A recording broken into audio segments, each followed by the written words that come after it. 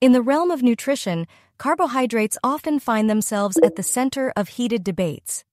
While some diets vilify them as the root of all dietary evil, the truth is far more nuanced. Carbohydrates are a fundamental component of a balanced diet, acting as the primary fuel source for our brain and muscles.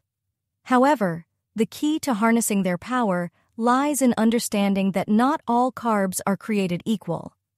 At the heart of this distinction are complex carbohydrates, which are found in foods like whole grains, legumes, and a colorful array of vegetables. These carbs are composed of long chains of sugar molecules, which your body breaks down gradually. This slow digestion process provides you with a steady supply of energy, keeping you fueled and focused throughout the day. Furthermore, complex carbohydrates are packed with fiber, vitamins, and minerals, contributing to digestive health, satiety, and overall well-being. On the other side of the spectrum are simple carbohydrates. These are the sugars found naturally in fruits and milk, but also in refined and processed foods such as sodas, snacks, and white bread.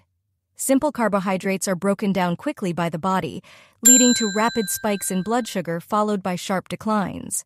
While they can provide a quick burst of energy, this is often short-lived, potentially leading to increased hunger, cravings, and over time, weight gain if consumed in excess.